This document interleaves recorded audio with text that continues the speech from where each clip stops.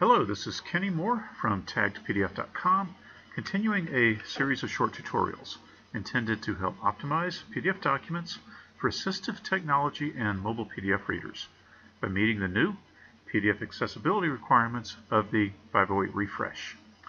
This video will explore another error that can only be detected by knowledgeable human inspection. And the error is this one: non-table content tagged as a table. The category of this error in the Matterhorn protocol is checkpoint 15, tables. The failure condition reads, content is tagged as a table for information that is not organized in rows and columns. So this video will present a suggestion for remediating this error using Adobe Acrobat Pro and using this example PDF, which, if you would like, you're welcome to download and you can use to practice fixing this error. In Pack 2, I have the example PDF loaded, so I can click Start, and you can see we get the happy green check mark. This PDF is technically accessible. So just a reminder, technically accessible does not necessarily mean fully accessible. This PDF does have some issues.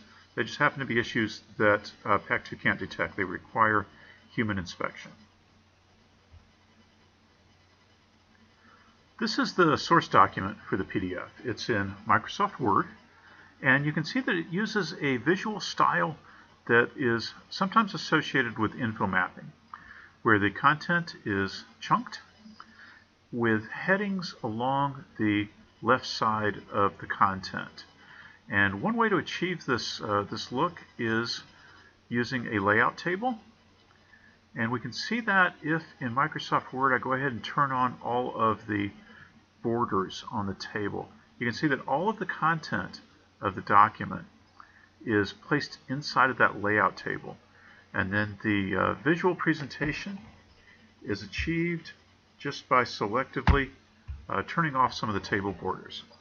So info mapping is a very effective visual style for presenting information. It's very popular, but it does present some challenges for information technology when it's converted to PDF, because all of that content gets put inside of a table if it's auto-tagged, which it typically is.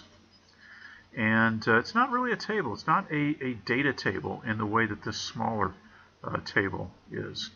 It's just a layout table used for visual presentation. In Acrobat Pro, I'm going to open the Tags pane. And we can see that all of the content of the document, with the exception of the page heading, is inside of that layout table that we saw in the source document. So I'm going to just select each of the container tags, and I'll hold down the Control key so that I can select multiple tags. And once I get them all selected,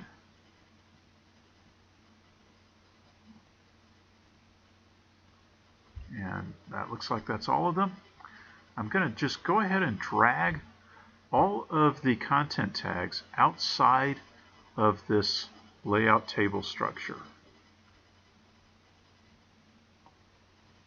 So there we have it. Now I have a empty layout table structure, which I'm just going to delete. I don't need it. And I'll go ahead and check the content tags, make sure that they're in the right order for reading order, and that they seem to make sense logically, not just semantically. And this all looks good. So I'm going to go ahead and save. As always with Acrobat Pro, I'm going to save as a new file name.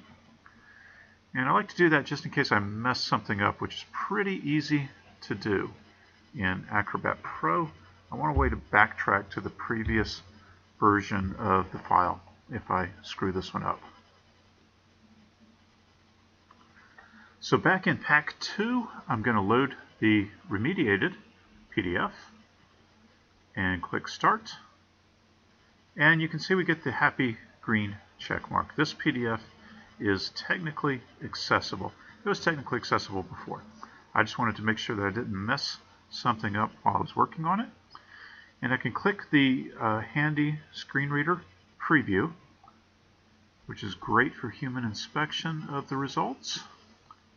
And if I expand that out and scroll down, I can see that the content is now, instead of all inside of a layout table, it's presented in a very straightforward and simple way for assistive technology and mobile PDF readers.